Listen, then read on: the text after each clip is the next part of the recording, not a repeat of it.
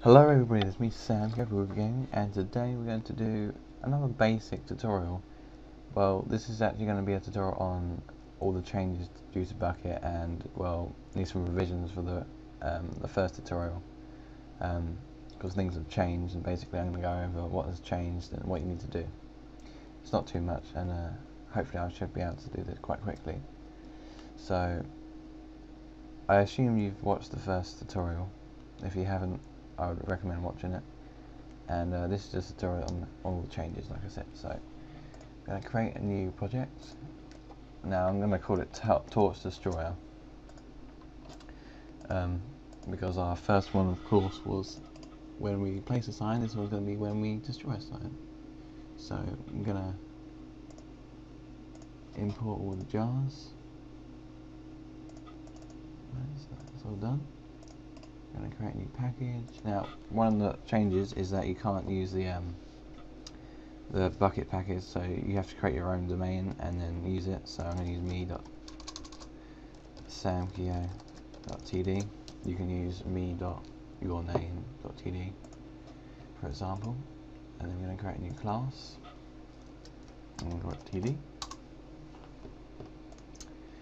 And we want to make it extend the Java plugin. Okay. Now it's giving us an error because we need to import it. So just import that. Okay, so first of all we're going to do public on enable, public void on enable. This is the function, of course, when the plugin starts, and we want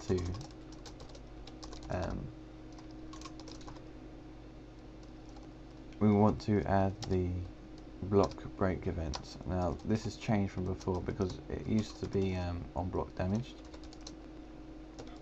and then you would check how damaged it was, but now this is the new one.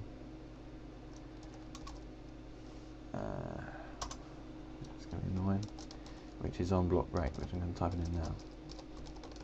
Block underscore break. It's going to be the block listener, which we haven't called yet. And I'm going to set the priority.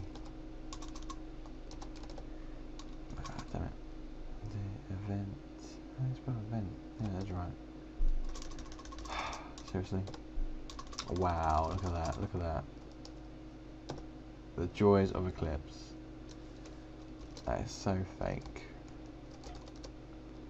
So yeah, I'm gonna delete that because it's not meant to be executor. There we are. And this. And then we're just gonna shout to the thing that it started. We use login for this time. I prefer it, so td started. Right. And we need to, of course, state what the log is. So I'm gonna call it private static final logger log equals logger. Oh, damn it. Logger. It's all case sensitive, so watch the case sensitivity. And we're gonna get the Minecraft logger. And then we can use log.info or log.severe depending on what we're doing. And I think we need to import it. Yep. And you need to import everything. Let's tidy up this code. Right, let's start this block listener. So I'm going to create the block listener. So private final td block listener. Of course, this doesn't exist at the moment, but we're going to create it soon. td block listener. That's going to be the name of the class. There we are. It doesn't exist, so we're going to create it. Nope, is that right? Yeah, that's right. There we are, it's created now. And we just need to make sure it extends block listener. And we need to add the general stuff, so public static td plugin, public td block listener, td instance, parentheses, plugin equals instance. I just what's more of that? Oh, capital P there. Should be a little bit. Now, one of the other things is source format, and it just generally ties up. I probably showed you that before, but it just helps a lot. So this is where we're going to create our function for onBlockBreak. This gets called whenever a block is broken in the game. So block break event. Yep. And we're going to get the block which was broken. So block equals event dot get block. And we're going to get the player that broke it. So player, I'm going to call them player equals event that gets player. It's just good practice to get stuff first. Well, I think it is anyway. Okay, so import everything. I'll upload the source, of course, like always. So we need to check the block type to make sure it's a source. So block.getType equals, now it's double equals because if we're using one equals, it will set it to that, which we don't want, so we use double equals. And we're also going to make sure that well, we haven't added this yet, but the person has enabled the plugin for them, which doesn't exist at the moment. That's why it's giving us an error, but oh well. I'm going to send them a message. Now I'm going to use checked color dot, and then you can choose a color. I'm going to choose red. That's quite a cool thing, which I use a lot. And say you broke a torch. So this will send the player that they've broken a torch. And that's all we need to do for this class. So, continuing. Adding the imports and whatnot. We're going to add the plugin on disable. And because there's nothing really to disable, we're just going to log that it's been disabled.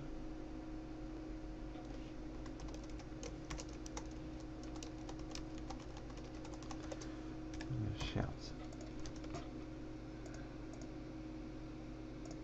Of course, public void on disable, because it doesn't return anything, and that's what void means.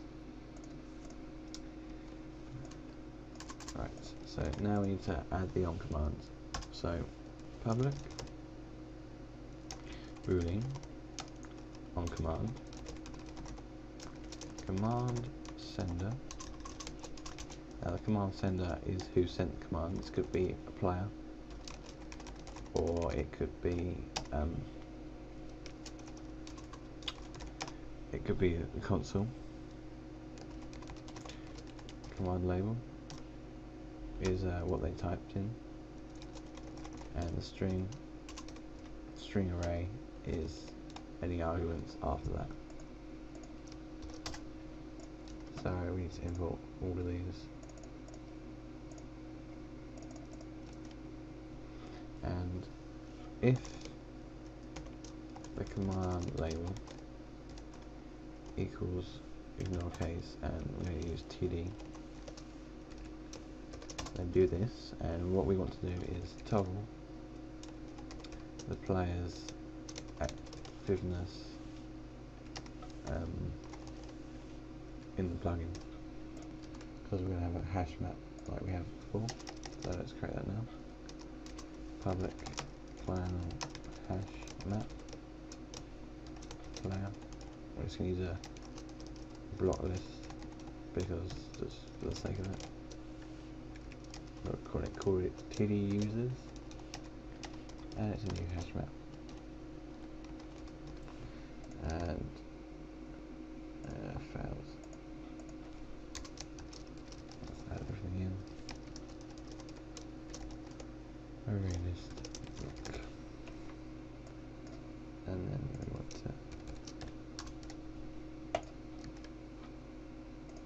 Then of course, helps if we type it incorrectly. We want to import the hash map, import the player, and interesting. And to import block. We have to do that manually. So import org dot bucket dot block dot block. Let's go to over there. Very interesting.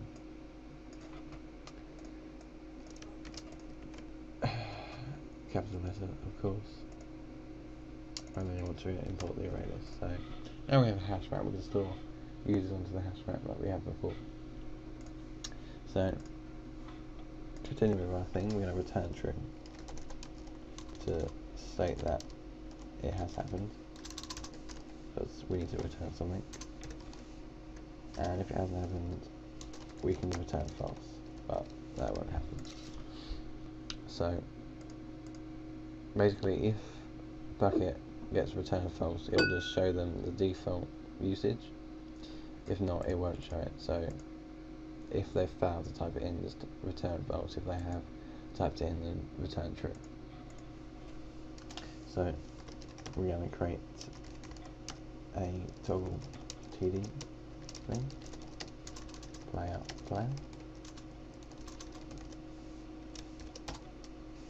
And if they're enabled, which doesn't exist yet, if the player is in the hash map, then take them out.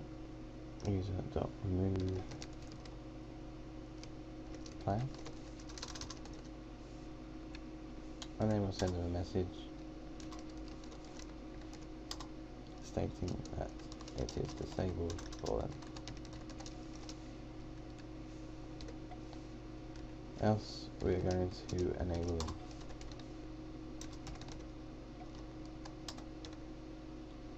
So we're going to put them in the hash map. And because we're just using an array list of block, we can just put null because there's nothing there. So player.send message, we're going to state to them that they've been enabled. And there we are.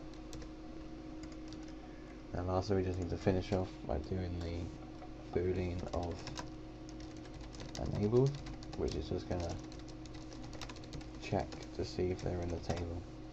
So we're just going to return to see if they're in the table. So return users.contains key player. Right, and that's it for our coding line. Now to using it as well. So we're going to export it to desktop and call it torch destroy. Save as a jar. And now there's some changes with the plugin YML. So I've got a little what I did earlier there. Where's it gone? Where is block destroy? Where did I save it to? Torch destroy. There it is. See? Can never find anything on my desktop. Right, so we're just going to rename this, and then we're going to right click new text document. We'll have it plugin .yml. Yes, we do want to change it. I'm going to open WordPad because I just prefer WordPad a lot more now compared to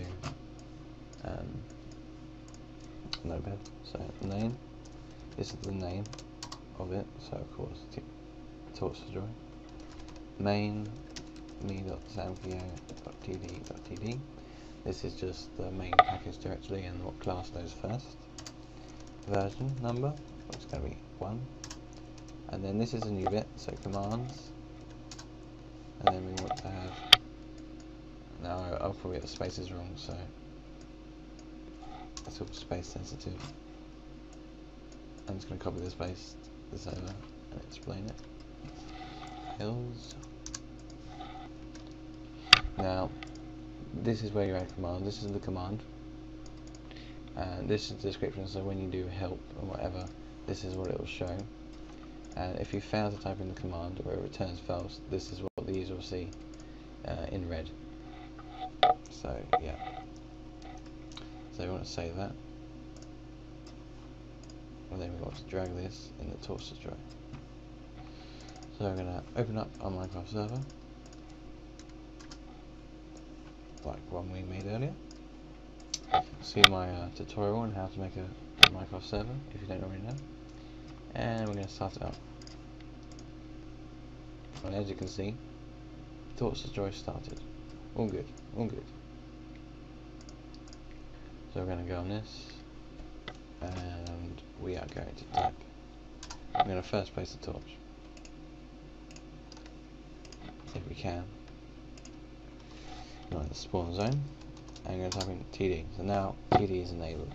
And now whenever I place a torch, I'll destroy a torch, it tells me I've broken a torch.